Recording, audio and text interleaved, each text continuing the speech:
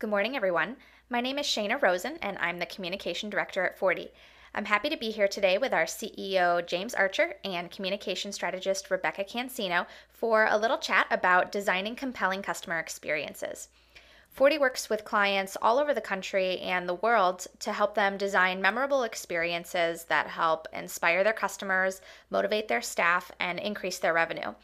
And we found that there's millions of companies out there that have really grown from the ground up into successful businesses. They have customers that love them, people who love working there, and they're making tons of money. So over the years, we've studied these companies to really figure out what's that common thread and how did they do it. We found that a lot of them had founders and staff that really just worked their butts off, and a lot of them perfected their business over the years, trying different things and seeing what works. And then others were just plain lucky. But as we started to look deeper, we realized there was a common thread and that the true secret to all of their success was that they all had roots. And these roots were the foundation of their brand, and it set the stage for being consistent and compelling in all of their branding, their marketing, and creating this overall really memorable customer experience. So today, James and Rebecca are going to walk you through how to reveal your own roots with 6 important questions. And this will be more of a casual conversation, so if you have questions at any point, feel free to type them in the chat box, and we'll try to answer a few as we go along, and then a few at the end as well. So with that, I'll hand the mic over to James and Rebecca so we can get started. So I want to start with a little story. There's a company that I'm a fan of called DBR Construction, so I want to tell you a little bit more about them. They were founded in 1990. And it was these 3 guys who kind of wanted to take a different approach to construction. They wanted to treat it a little more like a service business rather than a traditional sort of, manufacturing type business, which is very commodity driven. It's not really customer service focused. You just sort of do the work and move on. And not long after they started, they kind of sat down to really figure out what their company is all about and what makes them tick and what makes them different from other construction companies. And they kind of came up with this driving purpose behind what they do, which is that DPR exists to build great things. That was sort of their internal slogan that they decided to live by. And when you have a core purpose like that, it makes things kind of, it can be difficult sometimes to make decisions because you have to measure everything you do against that. If you have if you're working on a project and some new piece of work comes in and it's kind of it's a strip mall or something, and you're really feeling the need to take on some extra projects, but it's not a great thing, you have to sort of measure it against your purpose and say, do we build strip malls or do we build great things? And so they sort of stuck to their guns over the years. And while it took them a while to get ramped up and they had all kinds of crazy situations in the middle of it, eventually they started, building new offices for companies like Apple and Pixar and Facebook because they came to them specifically to build great things. And so by sticking to their guns and sticking to that core purpose, even when sometimes it didn't seem to make sense on the surface, they were able to build a really strong reputation around it. And so as a result of that sort of crystal clear sense of purpose that they had, within 10 years, they reached more than $1 billion in revenue. That's not a million, that's $1 billion in revenue. They're consistently ranked among the top general contractors in the nation, and they're also voted one of the best companies to work for. And more than 90% of their business comes from repeat customers. So the way that they did that was through they essentially had developed those roots. From that core sense of purpose, their whole culture had developed around that, and they came up with their core values and all these other things that tied it together and really helped reinforce who they are as a company. So the thing about roots is when you have those, it's just like a tree. When a tree has deep roots and a storm comes along, it's not going to fall over. It's not going to just snap. It stays put, and it's able to weather those difficult situations because there's something of substance holding it in place. And companies work just the same way. Another thing about roots is, a tree that has deep roots is able to get more nourishment from sort of the soil around it. And a company that has deep roots can pull more out of the world around it. And it can get more out of its employees. It can get more out of its clients and partners, and just more good things happen to it. And this is not just touchy-feely stuff either. It's actually documented. I'm sure a lot of you have read the book Built to Last by Jim Collins and Jerry Porras.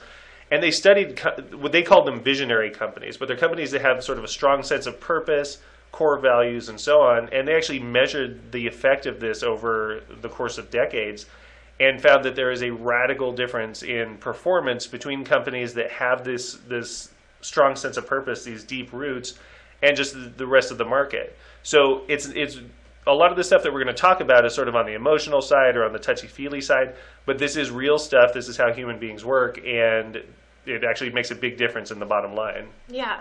And you know what's interesting about that is it's so easy not to be a visionary company. It's so easy to fall into that average group of companies because business owners tend to get wrapped up in things like numbers, quality performance, cash flow, balance sheets, all of those things, right?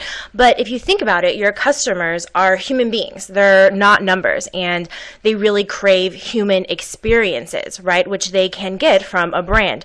So there's a really big reason for this shift in how people select the products and services that they want to use. And I'm not sure if you're familiar with Maslow's hierarchy of needs, kind of basic psychology 101.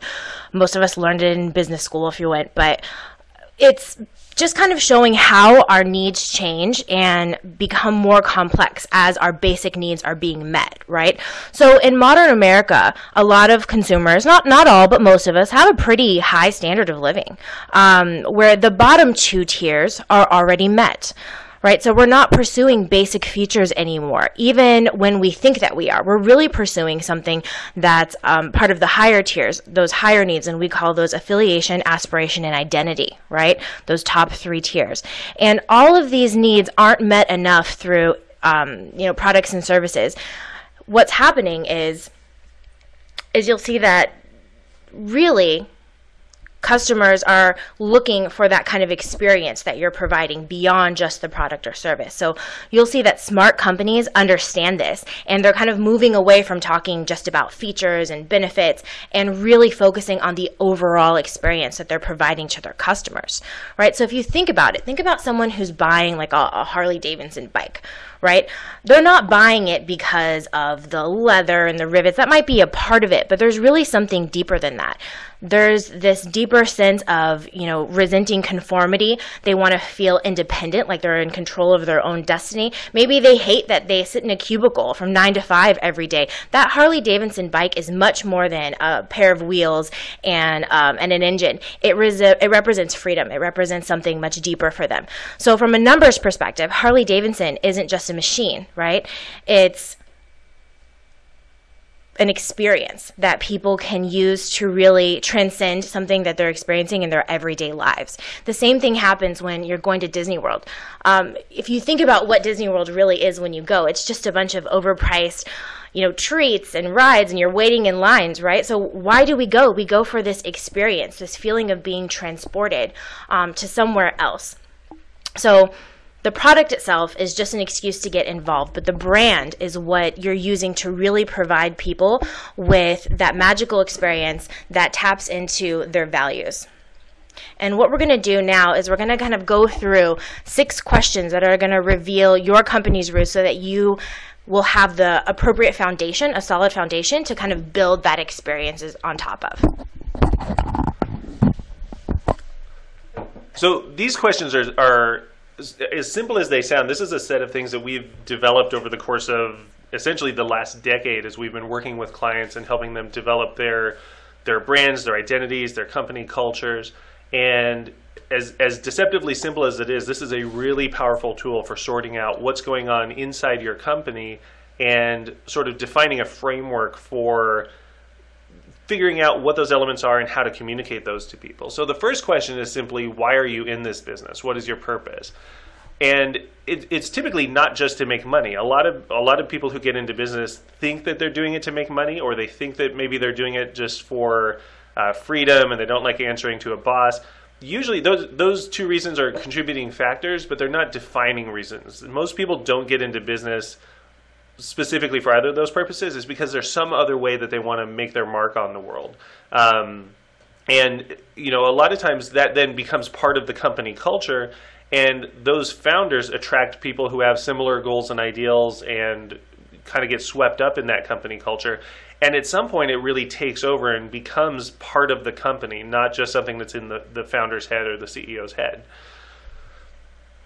Now, when the reality of running a business sets in over the years, for example, those of you who went through the recession in 2008 and were particularly affected by that, it's really easy to diverge from that sense of purpose, and you start thinking about, should I compromise on this? Should I cave and do that thing that we didn't typically do before, but we kind of just need the money right now? And there are situations where that's valid, but you also have to be careful that those temptations don't just knock the company totally off course. There are a lot of companies that over the years sort of just get away from what even got them interested in their business in the first place. I've talked to people who've been in business for 10 years, and by the time they get to us, they don't even remember why they're in that business anymore. They forget why they were excited about it, and that lack of passion starts to come through. And a lot of what we have to do is get them back to that original sense of why they love this job, why they love their industry, why they love their clients, and then figure out how to communicate that. And ultimately what this does is it focuses the company. When you have a strong sense of purpose, the people who don't believe in that or believe in something contrary to that tend to drift away from the company, and those who are attracted to that want to join that company. And what you wind up with is a pretty powerful team of people who are moving in the same direction. And it also helps get everyone aligned behind deciding what they're doing. A lot of times it'll help define decision making so that you don't have constant debates about whether you should do this, that, or the other thing. That clear sense of purpose will help tell you what you need to do, and so you're able to make decisions much faster and kind of move things down the road a lot more quickly. An example of this is a client that we had called Volta. There is a local security company here in Arizona, and they were, by the time they met with us, they had 5 or 6 different brands going on. They had various branches of their company doing different things, and they were really struggling to figure out how to tie them all together. They were all under different names and different logos, and when they drove a truck out to a location, it was really hard for them because they couldn't, the customers were confused about who it was and why the truck had a different logo than the other thing. So we were figuring out how to tie it all together. And when we spent a lot of time interviewing with them, what we found out was that there was this real sense of wanting to make something better than was previously there. And we worked with them and developed this sense of purpose of inventing better options. And that's kind of the phrase that they started rallying around. And then we carried that throughout their brand and figured out how can we make this brand all about inventing better options.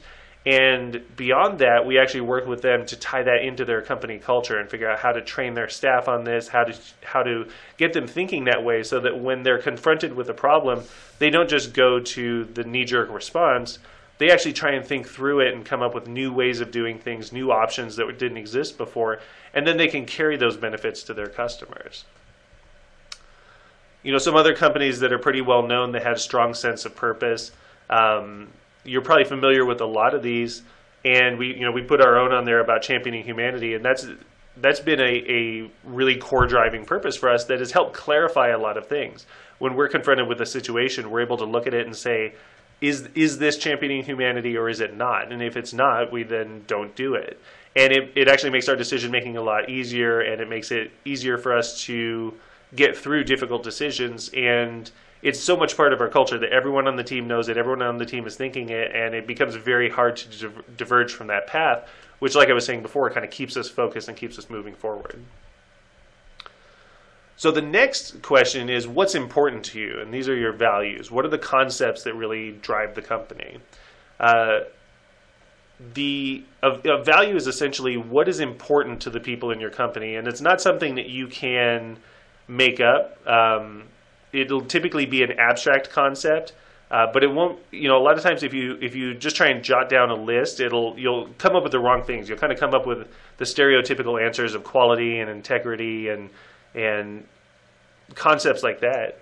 But it really, what you have to do is analyze your company and figure out what are the real values that are going on. What do your employees really value? And those are the things that are going to make your decision making in your company a lot easier.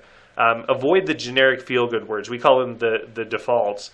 And usually when a company comes to us and we start talking about values, they say, "Oh yeah, we had a We had a company workshop a while ago and we figured out what those values are. And then they list exactly the ones we think they're going to list of quality, integrity, and service, and the usual stuff that you guys hear all the time.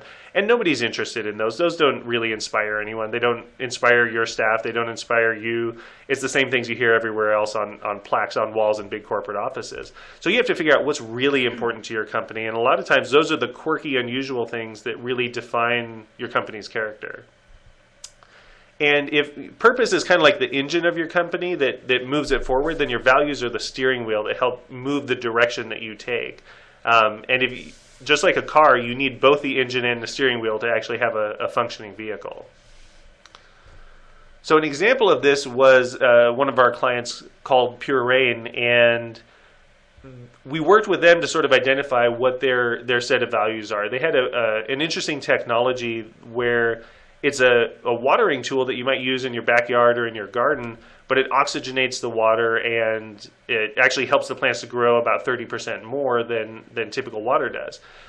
And so we talked with them, and they had a lot of passion behind what they were doing, and there's a reason they got into this particular business and wanted to see this succeed. And so as we talked to them about their values, we started to make some connections and try and figure out how we can best represent that. And we actually came up with a metaphor that tied it together with NASA. And so even though you wouldn't necessarily notice it on the surface, if you look at Pure Rain's packaging and website and so on, you'll sort of see the influence of this metaphor throughout that in a subconscious way ties it back to those values and really communicates those values to everyone inside their organization and to their customers.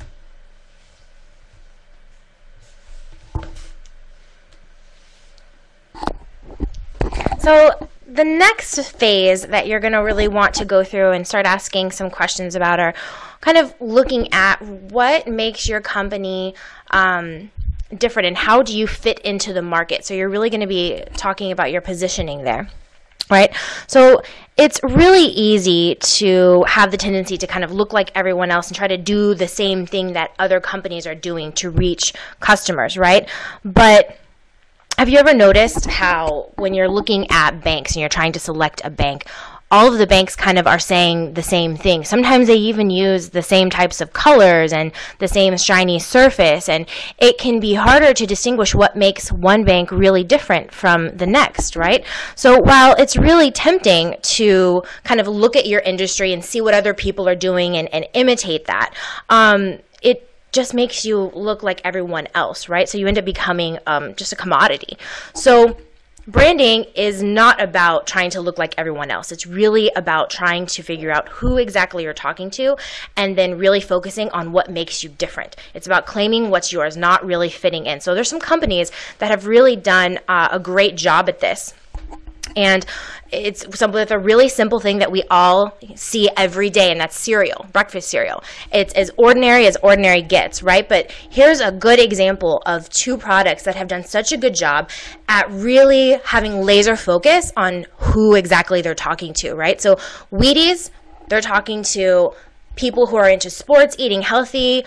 They've really focused in on that target audience. And then with Special K, they're talking to women. It's all about making sure, you're eating the right amount of calories every day. And really, if you look at the nutritional value of these two cereals, they're quite similar. You could probably have a bowl of Wheaties that would have the same, amount of calories as a bowl of Special K. But the difference here is that they figured out who they want to talk to, and they've tailored everything to those audiences, right? So obviously, they've done some work here to think about who their best customer is. They've really gotten inside their heads and they've researched them. And they're figuring out how to communicate with this specific audience. And it's really tempting to kind of not to do that, right? To just say what other people are saying. It seems easier. It seems safer. But the downside of doing what everyone else is doing is that you're not going to get different results, right? You're never going to be a leader if you're operating in that space. So when it comes to positioning, just like with Wheaties and Special K, they're talking to very specific types of audiences. it's important for you to think about what type of audience you're really going to focus on. What are the customers that you're going to talk to? And it's okay if you decide to focus on one group of customers to miss out on the others. You don't have to appeal to everyone, because the truth is, when you try to appeal to everyone, you end up just kind of meh. You're not really not appealing to anyone at all. There's no strong connection there, right? So people are going to be more likely to pay attention to you. The right types of customers are going to be attracted to your business when you speak directly to them and you really have that laser focused positioning. One example of some positioning that we've worked on here is for a local bank, Gateway Bank. They're here in Arizona, in a small town just outside of Phoenix called Mesa.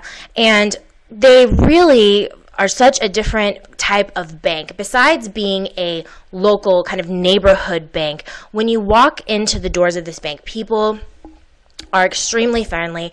They love working there. It shows on their faces. The entire setup of the bank is different. You know, I'm sure you're familiar with going into the bank to talk to a teller and you're kind of standing between the teller and a pane of glass, or really thick plexiglass nowadays.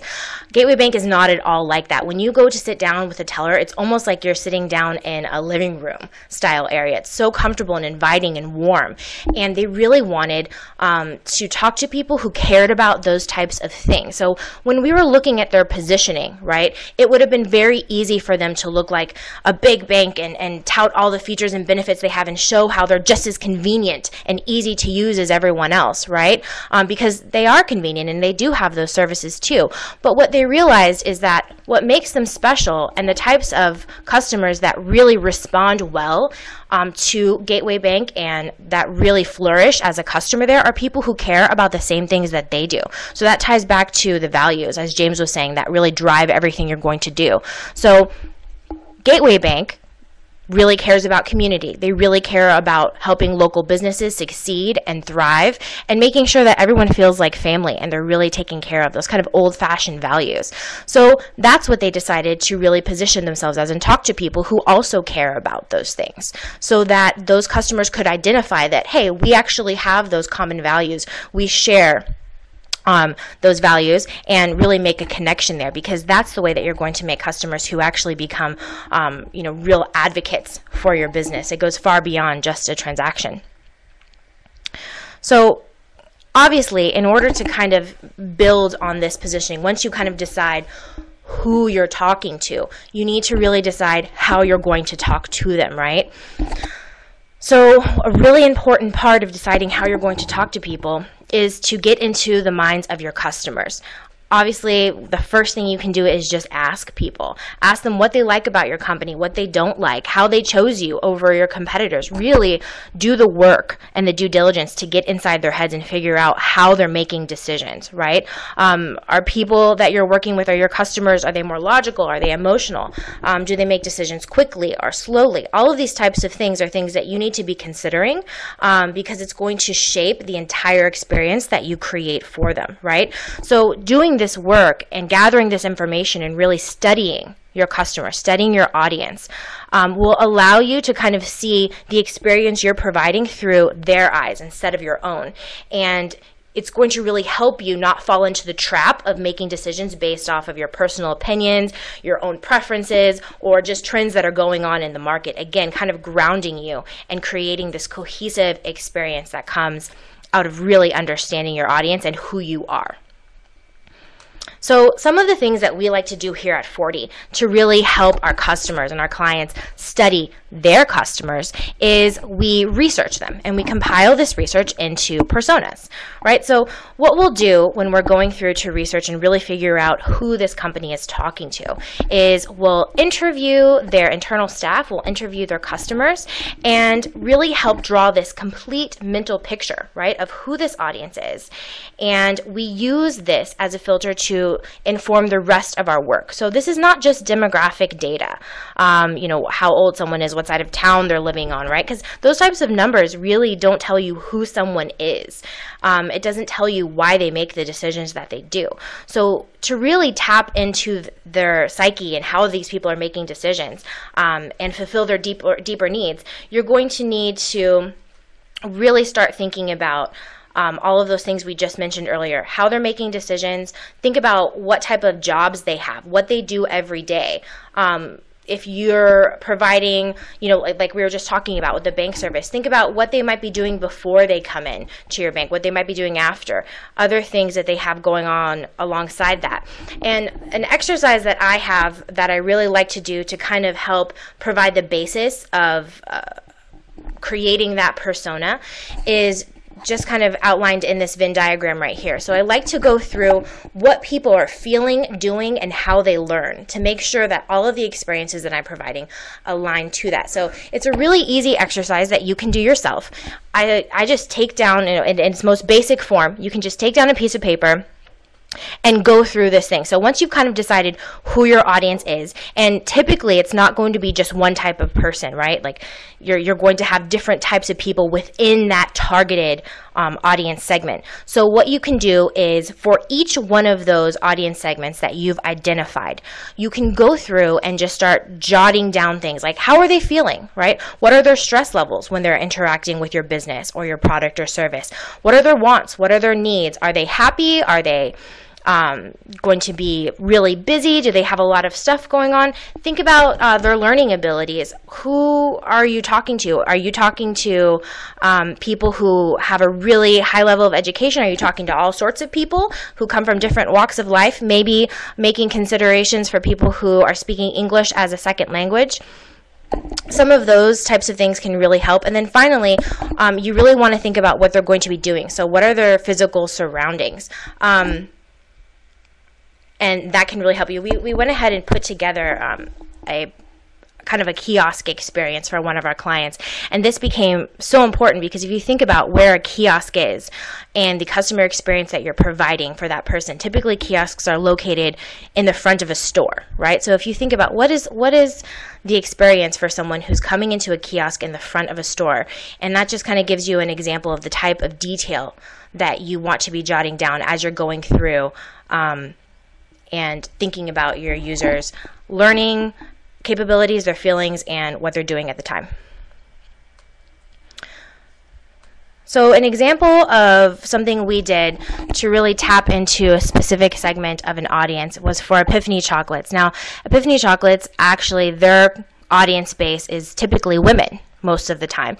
And we've structured most of the experience to speak directly to women as this luxurious, kind of fun, delightful way of getting chocolates and treating themselves to something nice and making it fun. However, a segment of this audience around certain holidays like Valentine's Day is men, because men are looking to appeal to women and get them gifts that they like, and chocolates are a traditional Valentine's Day treat. So we really went through and looked at the audience of who are these men around Valentine's Day? What are they thinking? Are they stressed out? If you see that headline there that says, "Don't screw up Valentine's Day," that's really tapping into what most guys are thinking. They just want to make their girl happy. They don't want her to end up crying and pouting and sad at the end of the day. They just want to stay out of trouble, basically. So we're really getting into their heads and thinking, what are they thinking about as they're going through and trying to select the perfect gift for that girl in their life, and structuring the entire experience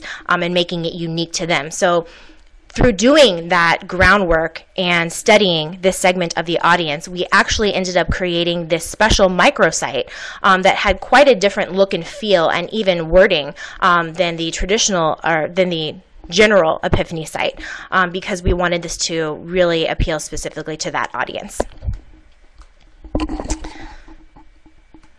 Another part of kind of building how you're going to be communicating with your audience and fleshing out your roots is taking it a step further and saying, okay, great, now that we know exactly who we're talking to and we know how we're going to communicate with them and what their needs are, how are we going to look, sound, and feel, and make sure that that experience is really consistent, right? So if you think about people, next time you go into a store and you look around, you see people, they're dressed all different ways, right? Just look at what people are wearing. They have different types of hairstyles, different types of car, different types of accessories, and they're trying to tell you or the world something about who they are as a person, right? So when you're thinking about that, more importantly, want to think about, why are they wearing that and what exactly are they trying to tell you? People have this habit of trying to imitate rather than innovate and come up with something fresh. So when you're thinking about, crafting your business's style, it's really easy to kind of look around and, again, just kind of copy and imitate what your competition is doing, because it's psychologically proven that our brains kind of shy away from those fresh ideas. Why?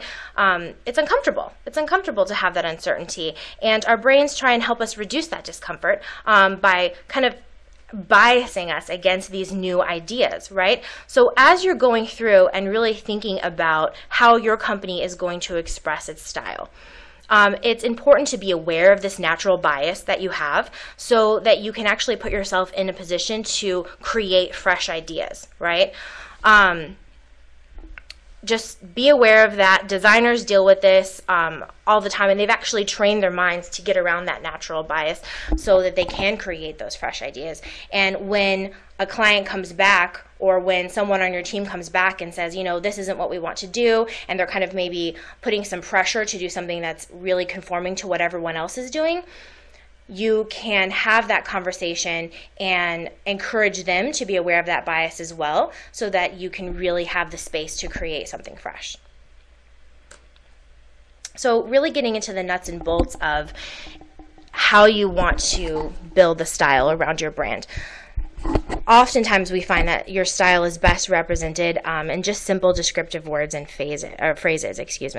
So these words like joyful, crisp, delightful, bold, traditional, right? These types of words really provide the foundation that you're going to use to build all the experience around your brand. So whether it's visual design, whether it's verbal design, whether through your copy, these types of style words that you center on are really going to ground the rest of your work. Some of the things that you can do to make this easier is, I'm not sure if you guys are familiar with the game Apples to Apples, but they have this big deck of descriptive words like cold, nasty, dull, courageous, nerdy, glamorous, all of these different descriptive words if you kind of need something to get your creative juices flowing. And these types of card decks can be really helpful for kind of guiding you through this process. We actually use them with some of our client meetings when we're brainstorming with clients. So if you get stuck, try grabbing a card deck of Apples to Apples, or even just reach for a dictionary and go through and kind of pull some descriptive words out to help you pinpoint exactly what that style is going to be.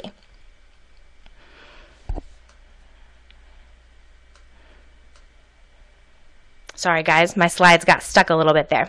So I wanted to talk to you a little bit about how creating a consistent and specific type of style really helped us provide a really rich and unique branding experience for one of our clients, Jacob Bromwell.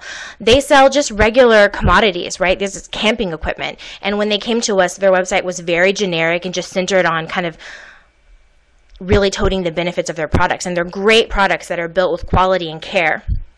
However, when we came to really looking at exactly how we wanted to craft a style that fit who they were, of course, we had already done that, built that foundation of getting into their audience, finding out what really makes them tick. But then we looked at really creating a style that suited and kind of aligned with their values.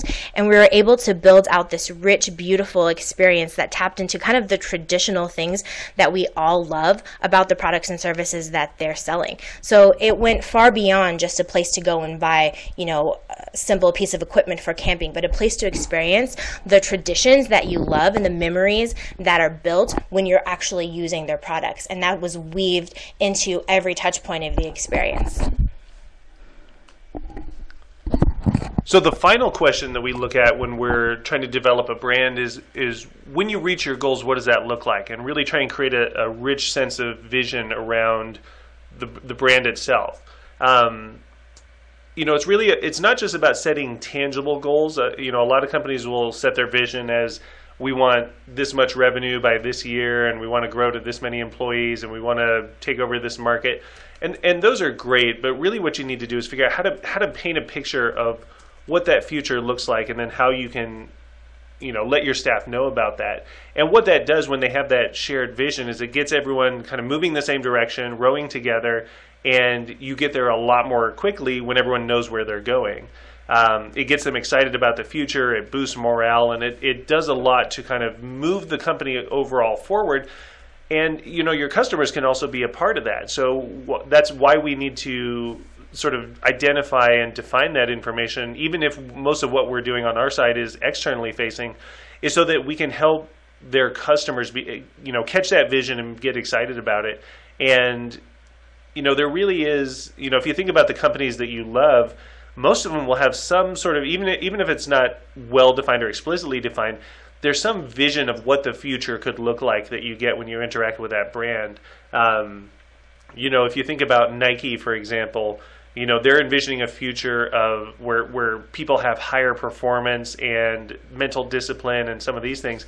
And people who see themselves and want that to be part of their future want to engage with that brand and interact with them and make that part of their future as well. So these are the 6 questions that we've sort of found over the years have become a really powerful framework for developing brands. And there's a lot that we do with each one of those. We have exercises and activities. We have things that we've learned over the years. We have patterns and trends that we've identified. But really, even any business owner can start going through this list and start hashing through this stuff for themselves and figure out a lot of great information that will help move them forward and help better define their company and what they're doing. So the next obvious question is, why does this stuff all matter? We've talked about what we think you should do, but the reason to actually do it, the number one reason is it inspires your customers, and that's something that is really hard to put a dollar sign on, but it can have a tremendous effect.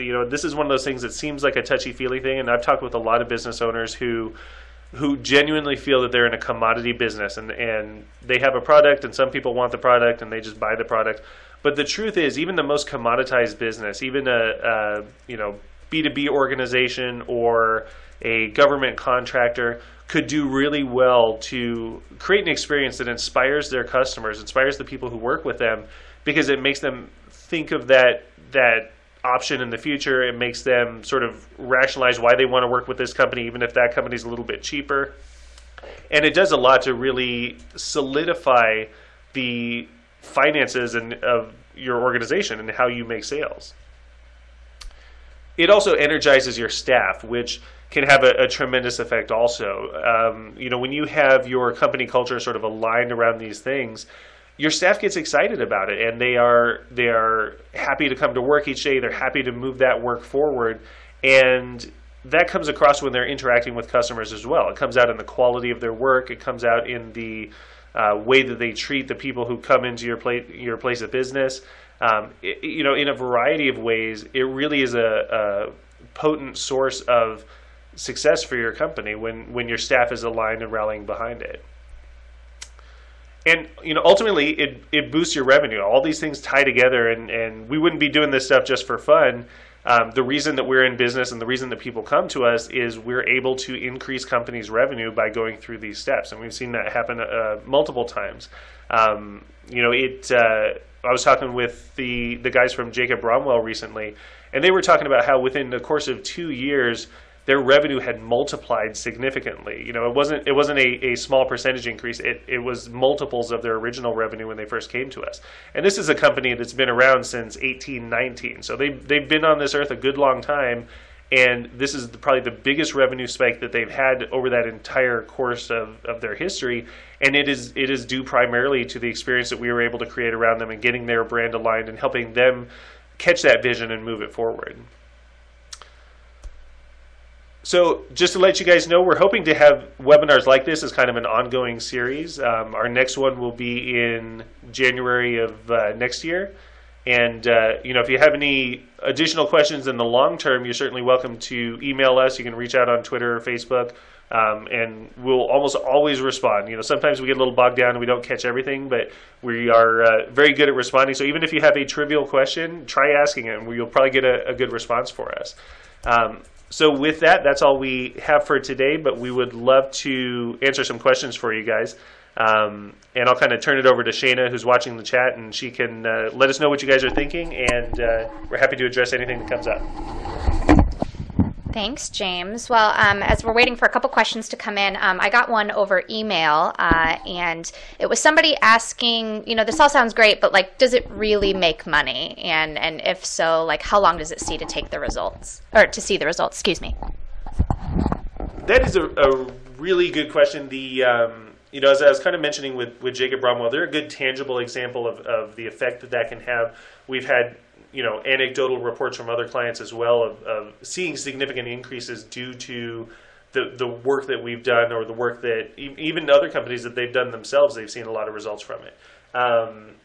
It is hard to measure, though. This kind of work, what we do is something that will influence maybe someone who's not a customer. Someone comes to the website, they get a positive impression, they go home, they refer it to their neighbor. Their neighbor remembers that and tells their cousin about it 6 months later at the family reunion, and then that cousin goes in and actually purchases the product. It's really hard to measure and track that, and it's hard to tie it to a specific instance. We live kind of in a world where business owners are really rabid about wanting detailed metrics and detailed, quantifications of what's happening in their business. They want to run an ad campaign and within a couple of weeks measure it and consider that proof of whether it worked or not.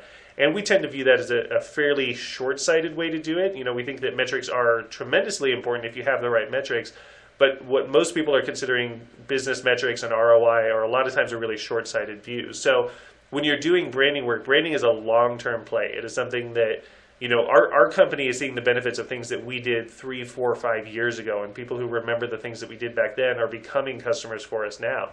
And the things that we're doing now are going to pay off years from now.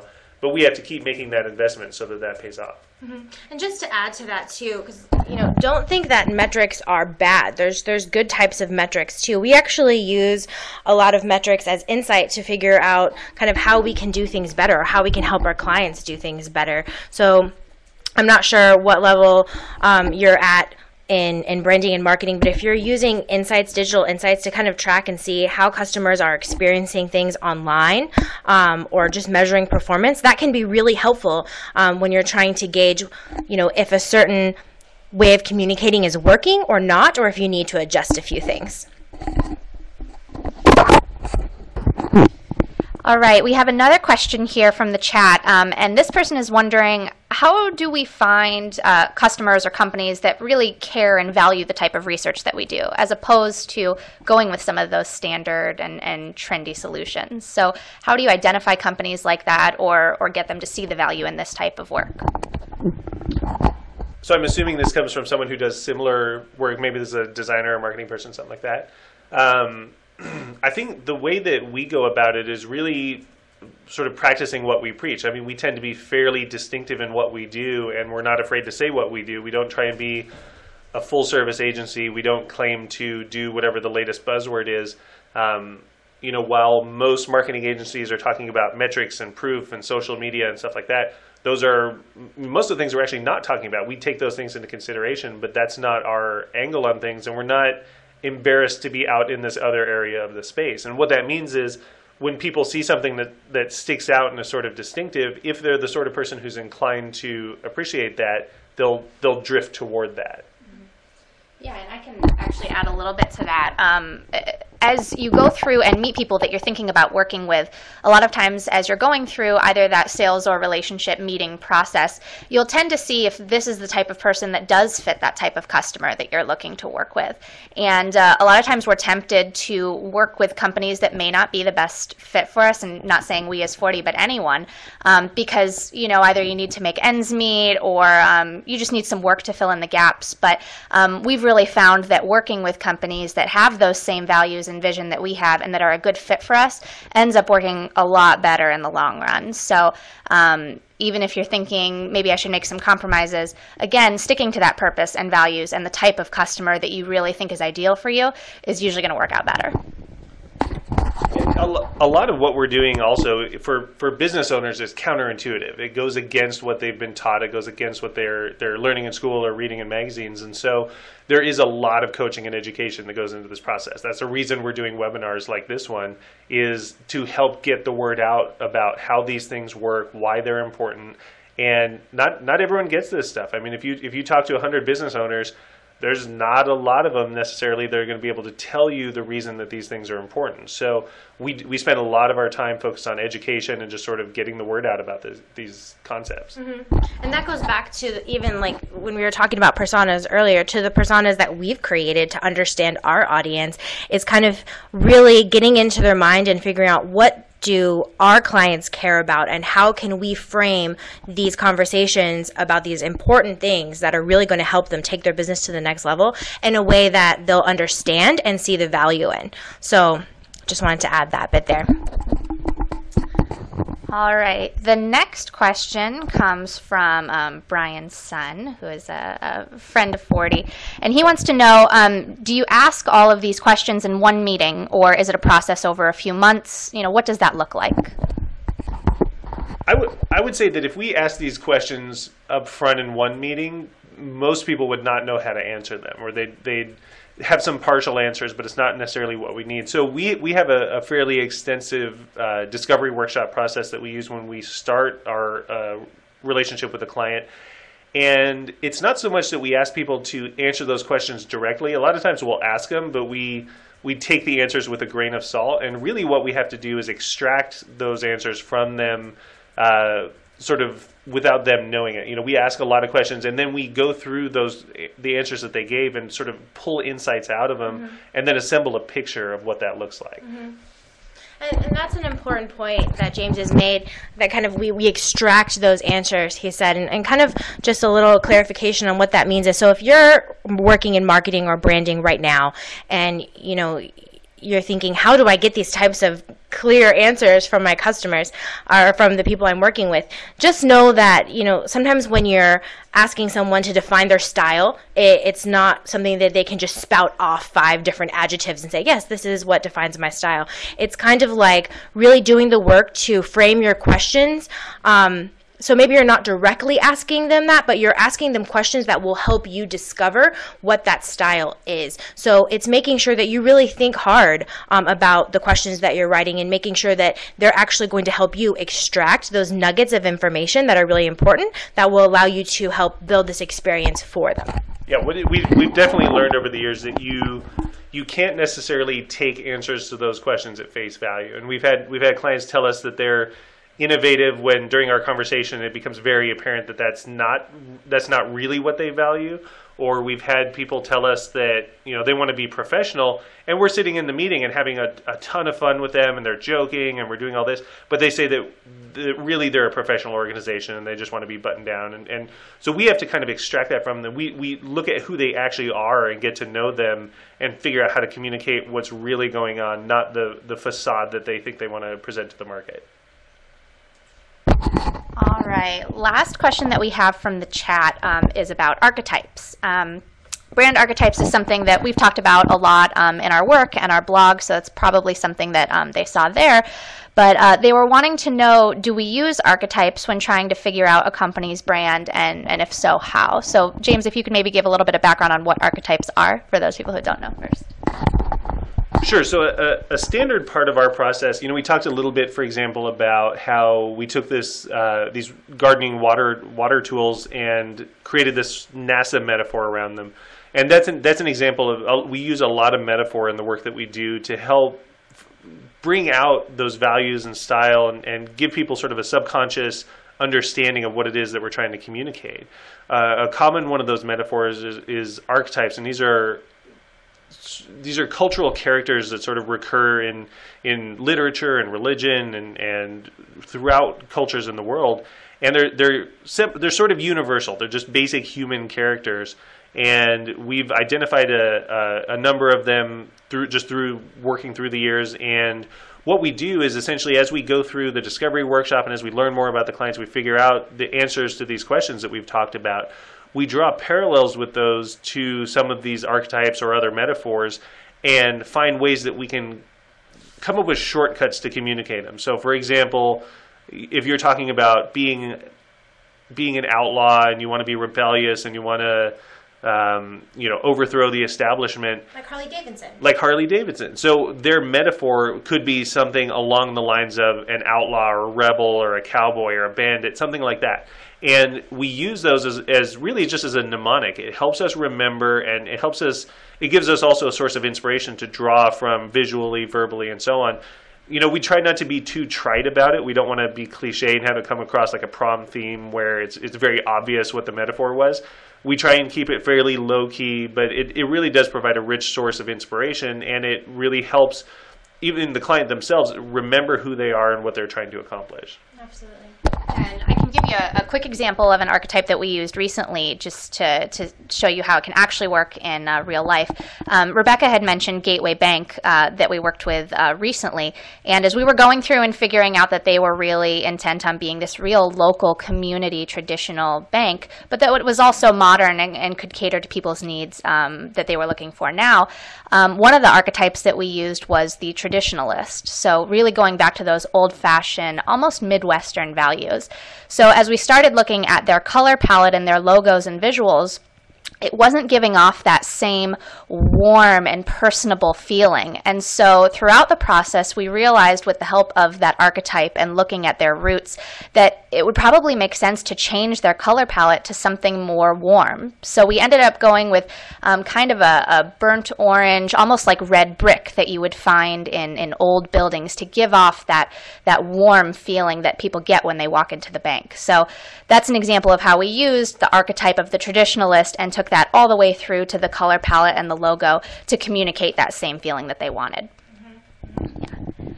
Well, I think that's about all the questions that we have in the chat. If you guys have any other questions or thoughts after this, feel free to send them to us. We're on Twitter at 40agency, F-O-R-T-Y agency, online at 40agency.com, or you can email us at hello@40agency.com. So that's all for today. Hope you guys enjoyed, and we'll talk to you soon. Bye now.